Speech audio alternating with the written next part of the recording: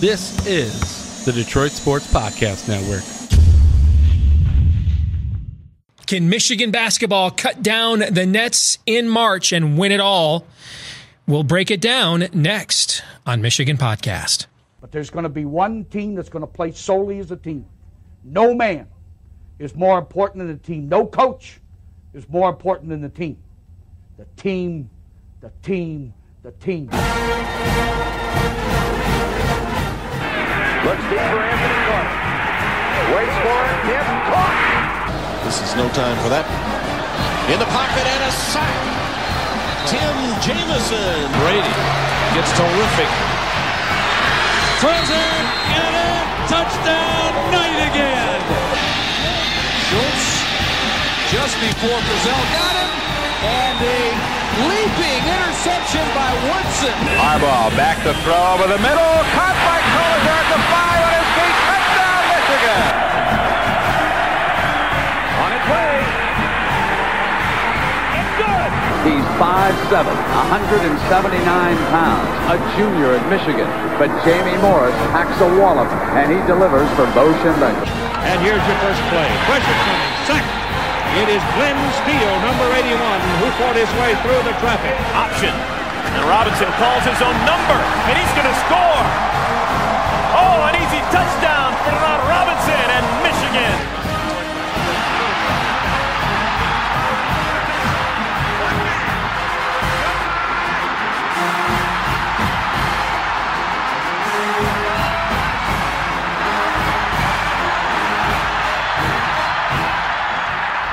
Win it. We're going to win the championship again because we're going to play as a team. And when we play as a team and the old season is over, you and I know it's going to be Michigan again. Michigan.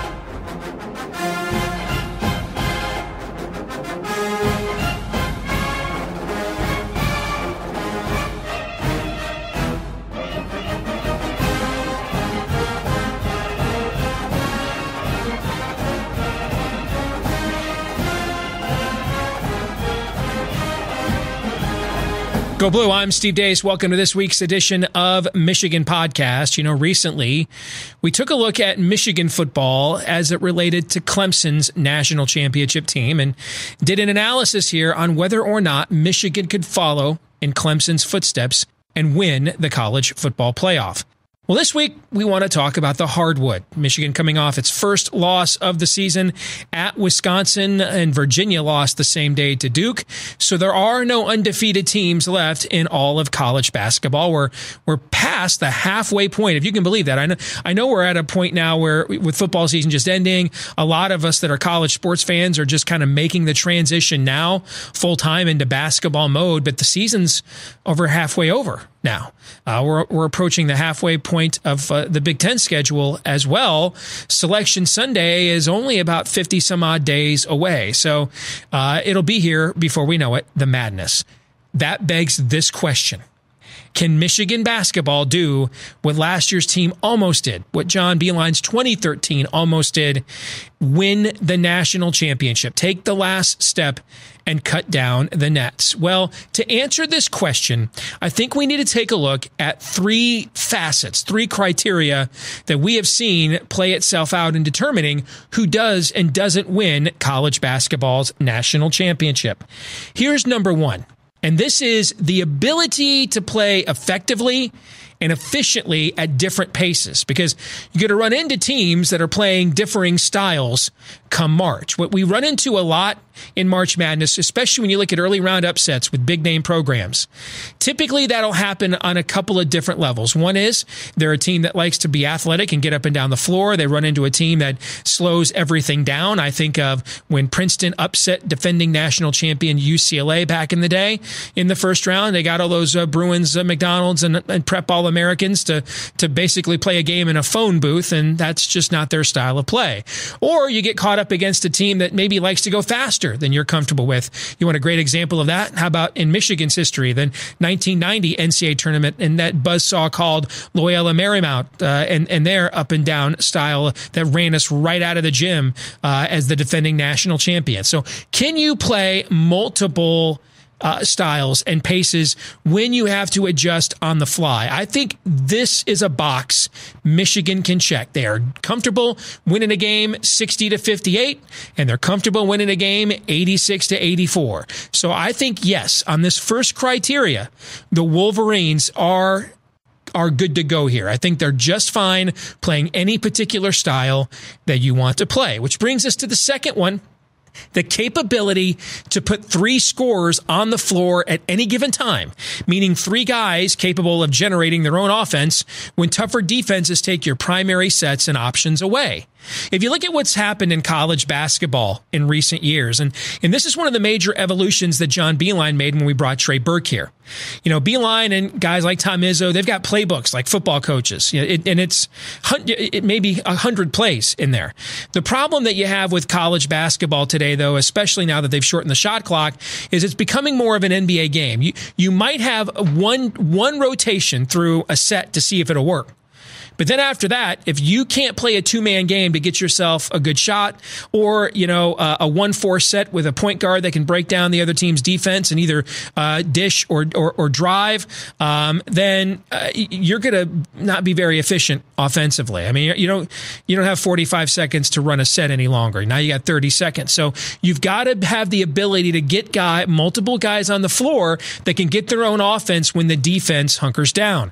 I saw heard Seth Greenberg say something this week, and I like Seth Greenberg at ESPN a lot. I think he does great work. He's likable and also insightful, but I didn't agree with this analysis at all of the Michigan team. He said that what blew him away about Michigan's loss to Wisconsin on Saturday is that he thought Jordan Poole was the only guy that Michigan had that could attack the rim, that could get their own offense if indeed that particular possession is winding down and the defense has it bottled up. I don't think that's true at all. In fact, I think there's more and more explosive dribble drivers on this Michigan basketball team than any team I can remember. I mean, I would think like in Michigan's, if you count a Brandon Johns or an Austin Davis as kind of that 8th guy, if you look at Michigan's 8-man rotation, 5 of those guys, and the only 3 exceptions are the bigs. And that's Davis, that's Brandon Johns, and of course John Teskey. Well, actually, you'd go 9 deep then, because then you'd also have Isaiah Livers. I'd count him in here too. The other 5 guys all can attack the rim. I mean, Brazaitis, that's his game. Charles Matthews, that's his game. Or one of the 2 facets of his game, the fadeaway jump shot and mid-range jump shot being the other. Xavier Simpson is an excellent finisher at the rim, and then the aforementioned Jordan Poole. So this is where Michigan really puts a strain on the defense. And I think this is an example, and Seth, if you're watching, I mean this really with all due respect, I'm a fan of your work. I think this is where maybe, and I work in national media in another capacity, and you do some local interviews and stuff, and you kind of have to know a little bit about everything rather than a lot about a few things. I think this is maybe where you're trying to come up with a grand pronouncement about a team that you are aware of, but you don't get to watch it as closely as people like me do. But I don't think there's any great pronouncements to make after Michigan's loss to Wisconsin. I think it's as simple as you can't win them all. It's the first game Michigan's lost since last February, except for the national championship game. And what was it, the 5th worst turnover game or something of the John Belein era? And how often are Matthews and Brazaitis just going to each not be able to hit water from a boat in the same game? Probably not very often. That just happens. It's life on the road. I don't think there's any great, edicts or observations to make. I just think that's what happens sometimes when you play on the road in a league as rugged as the Big Ten. So this one, again, check the box. Michigan can pretty much with any of its lineup combinations put at least 2 guys, and most of the time 3 guys on the floor capable of getting their own offense at all times. Which brings us to the third and final criteria. Since Ken Pomeroy's rankings, the Ken Pom rankings began in 2002, only once was the team that won the NCAA tournament not in the top 20 in both offensive and defensive efficiency.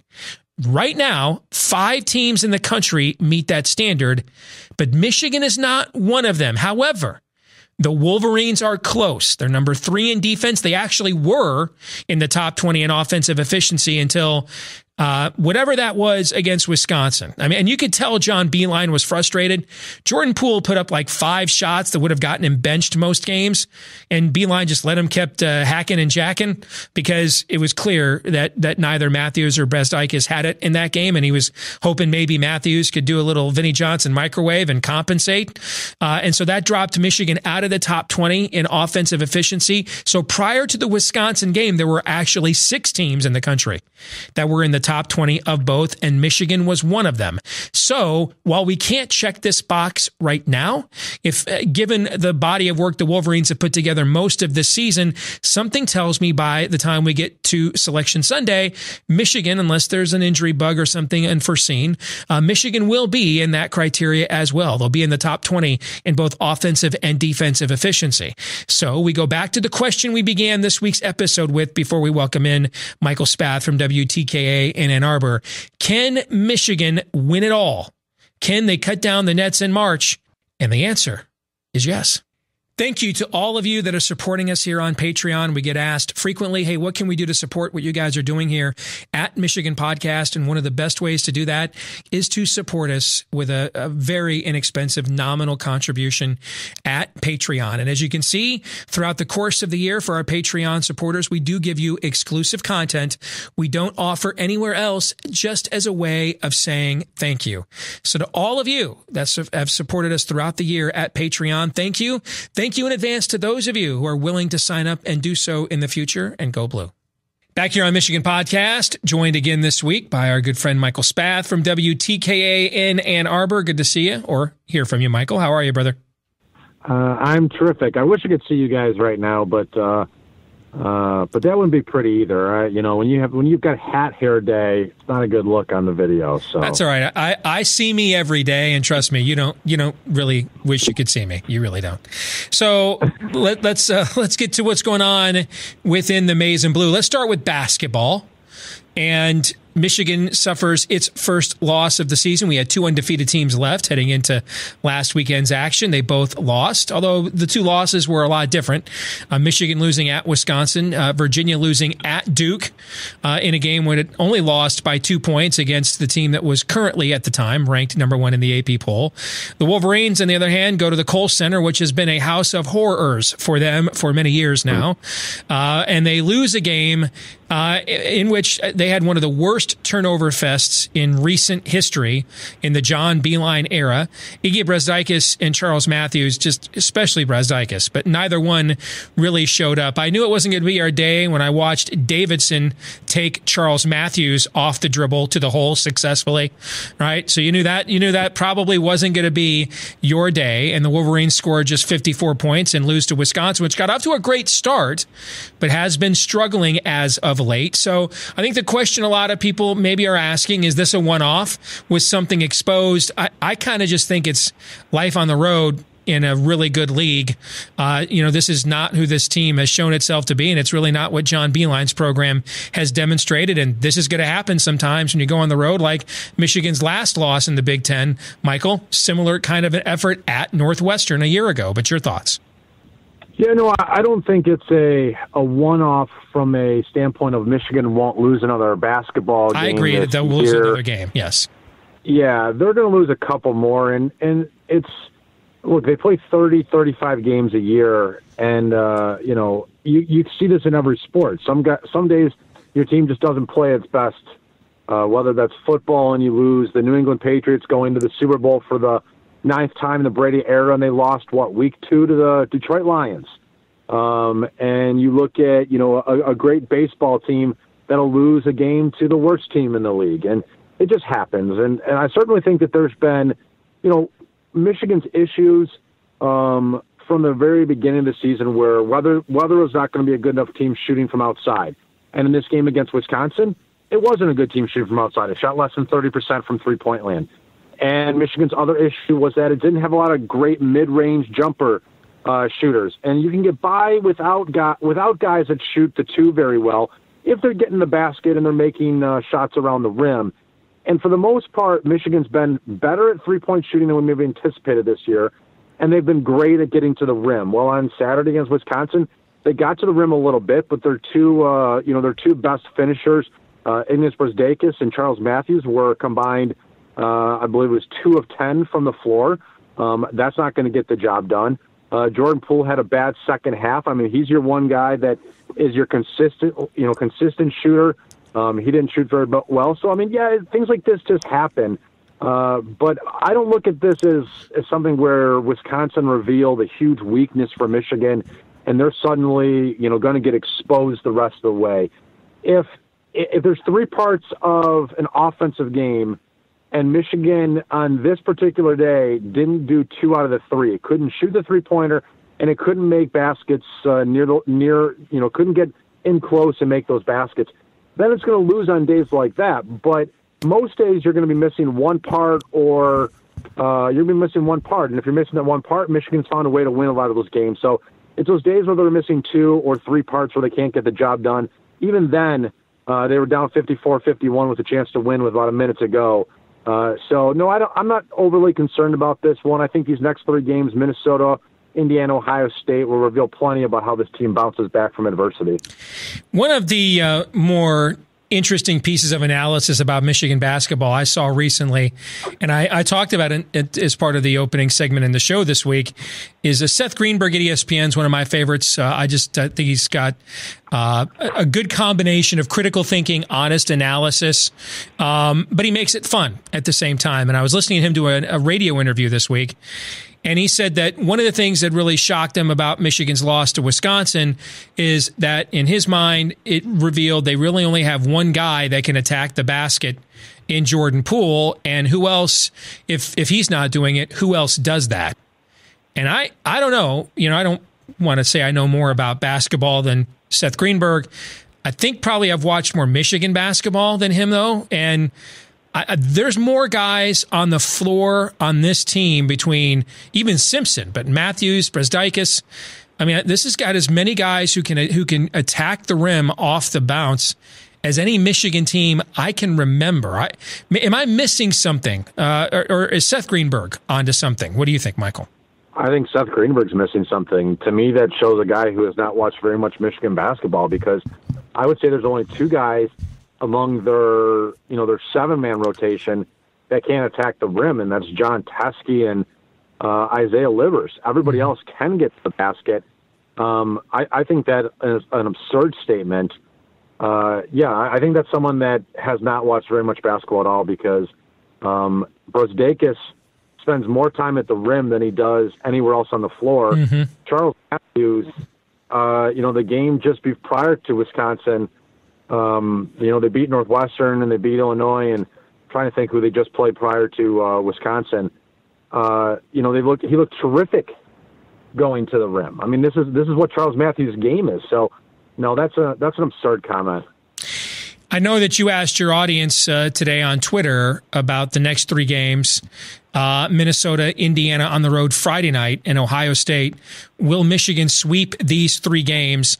In my preseason predictions of Big Ten basketball, everything is actually, I hate to sound like Palpatine, but everything hath proceeded as I have foreseen it, except for one game.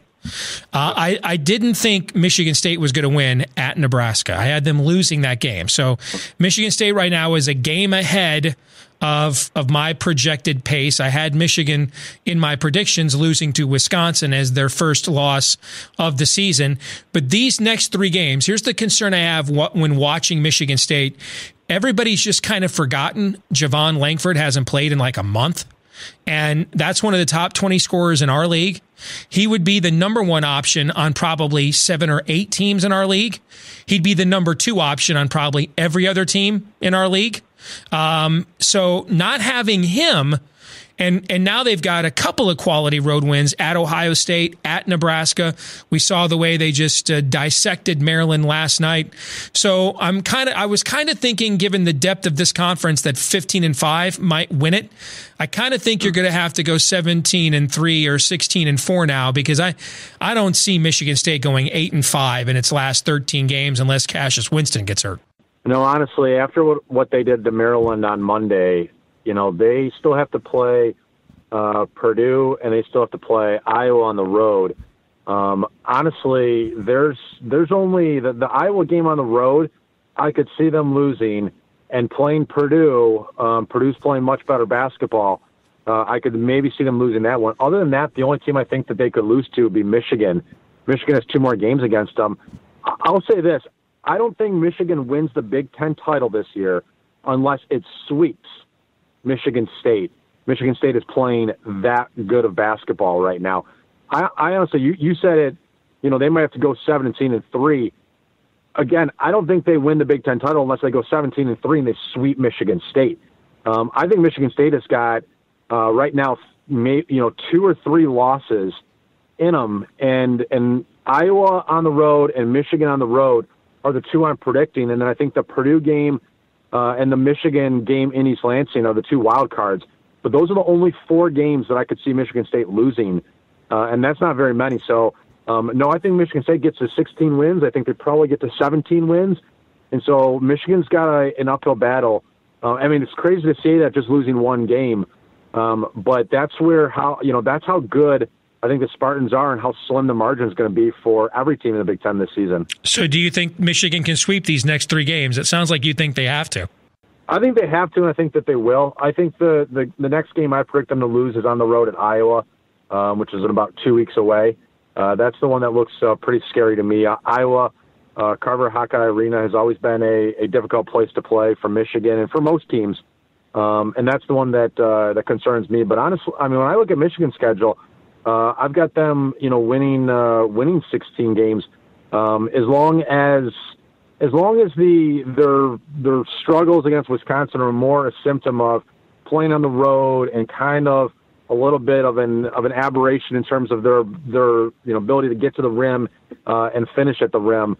I honestly think that Michigan could go 16-4 and still somehow find a way to fall 2 games back of the Spartans for the Big Ten title. When I've watched a lot of Michigan State the last couple of weeks, and what I have found fascinating is, I don't think Cassius Winston is a athletically gifted guy. I think he's savvy, a really good shooter, but I don't think he's really explosive off the bounce. They haven't had Langford, who has given them that in-between game. He has been lethal from coming off of screens like in the NBA out with 15-foot jump shots, and he hasn't been there for a month. Nick Ward is slimmer. I don't know that he's that much better of a player than what we already saw. There's a lot of it's a deep team with a lot of role players.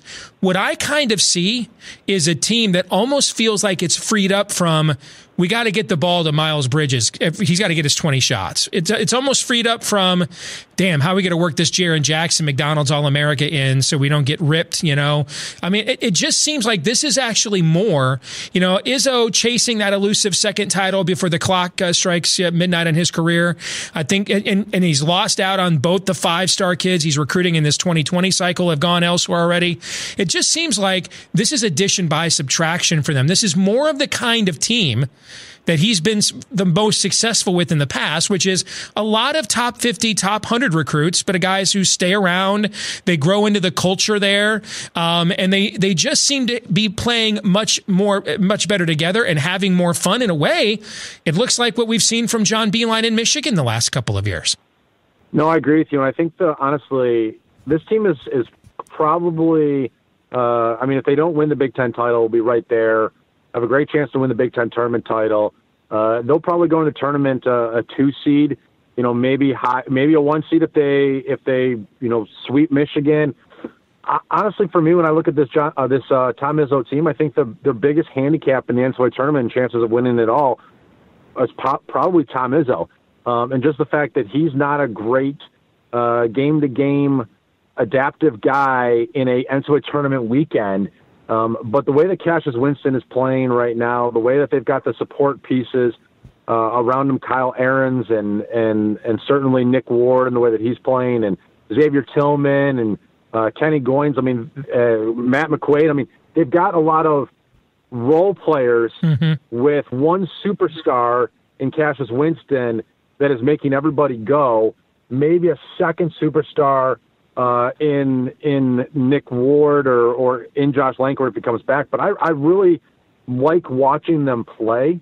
And I really think it comes down to they're going to get to the second week of the NCAA tournament, and then they're going to play some good teams that have had a week to scout Michigan State, and they're going to match up with some better ball handlers, some athletic guys.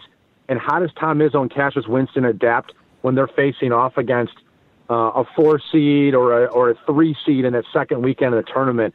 That honestly is going to dictate the ceiling of this Michigan State team this year. We've only really talked about Michigan and Michigan State, but it does feel like they are on a different level. Maryland's had a nice run, but I really liked Michigan State in that game last night, especially when I saw the line was a 9-point line for a game with 2 top 15 teams. That told me the odds makers kind of thought, the clock was about to strike midnight on Cinderella there, and they were going to get a bit of a reality check. I mean, Maryland's probably playing a year ahead of schedule right now, so it sounds like you and I agree. It's Michigan State are it's a deep league this year, but those two teams are in a tier by themselves. Sounds like you agree with that. No, I definitely do. The winner's going to come from those two. And what I saw to Maryland yesterday when they played Michigan State was a team that, as you said, might be a year away. I mean, they're good, but they're not ready to take that next level. The two teams, Wisconsin and Purdue, that both have star power and have, upperclassmen leading them, Wisconsin with Ethan Happ and Purdue with Carson Edwards. And the reason that I would favor Purdue is just because it's still a point guard, outside shooting type of league, type of basketball overall. And everything goes through Carson Edwards, and he can go off. We've seen him score 40 points this year already. So he can just go off at any given time. And so I think when it shakes out, Maryland might finish third in the Big Ten, but I bet you the top 5 is some combination of Michigan State, in 1-2, somewhere in there. And then Wisconsin, Maryland, and Purdue in some type of pecking order. And I would not be surprised to see Purdue, now that they've gotten seemingly some of their issues straightened out, them ended up being the number 3 team in the Big Ten. Let me ask you a couple football questions before we let you go for this week. A couple of developments on that front. One, the coaching staff, barring whatever they decide to do or Pep Hamilton sticks around, but we know who's going to be on the staff. It's just a matter of does an analyst move into Pep Hamilton's position, or does he get kicked out to quarterback coach and stick around? So with the departures of the previous coaches that left for Ohio State, and those voids are now filled. We've already talked about Josh Gaddis and his addition. We'll actually ask you a follow-up question on that in a moment. But looking at the makeup of this staff compared to what it was at the end of the 2018 season, do you think Michigan upgraded, downgraded, or is about where it was in terms of coaching staff for 2019 compared to last year? I think it probably is about the same. I think you gained an advantage on offense. I think you took a hit on defense. Anthony Campanelli and Sean Nua, you know what? You can talk about the recruiting aspects that they bring, both as younger guys. But, replacing Greg Madison, as pissed off as Michigan fans are about it, I don't think we just sit there and go like, oh, well, he's lost his touch. I mean, this is a guy, when you look at any position group over the last 4 years of the Jim Harbaugh era, but then you want to go back 4 years prior to that of the Brady Hoke era. If you take the last 8 years that Greg Madison worked at Michigan, tell me one position group that was more consistently good than defensive line and developed talent like defensive line. Probably the only comparison might be the defensive backfield, which the last couple of years has been done by Mike Zordich. And so I think this is a big loss. I think he is someone that you're going to miss. I don't think you replace them with quite the same pedigree in Sean Nua.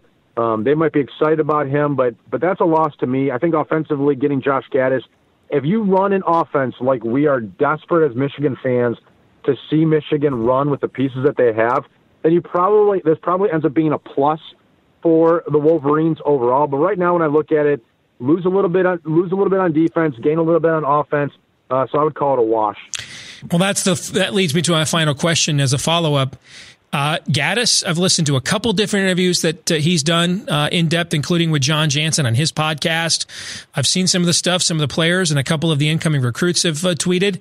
I mean, he's not holding back. I mean, and maybe he's, speaking through the media in some respect to sort of stake out his territory here, given Coach Harbaugh's reputation on that side of the ball. But people are speaking pretty plainly that this is his offense. He's in control, and that they're even going so far as to say this is going to be a new offense. How much of this are you buying into, Michael Spath? I'm trying really hard not to buy into. Trying really hard not to get sucked in, Steve, as you're well aware. Not drink the Kool-Aid until we see it happen. but all indications are that they are going to give autonomy to Josh Gaddis, and that Josh Gaddis intends to run an offense like we just saw at Alabama, or like we saw in the past with Saquon Barkley. Maybe a little bit more power than what we saw out of Penn State. But so I'm slowly starting to get excited. I tell you what, for me, the spring game and is going to be key, is going out there and see what Michigan has to offer. And please, for the love of God, don't fall into this idea, if you're Michigan football, that you've got to hold something back. All year we heard Michigan was holding something back. How did that work out for them? Teams don't hold things back. Just go out there and show us what you've got.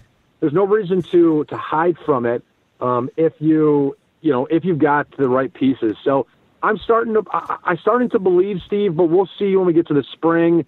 I won't listen to players and coaches tell me how things are different. I won't read stories from the media that tells me things are different. Honestly, is this going to be, let me see with my own two damn eyes.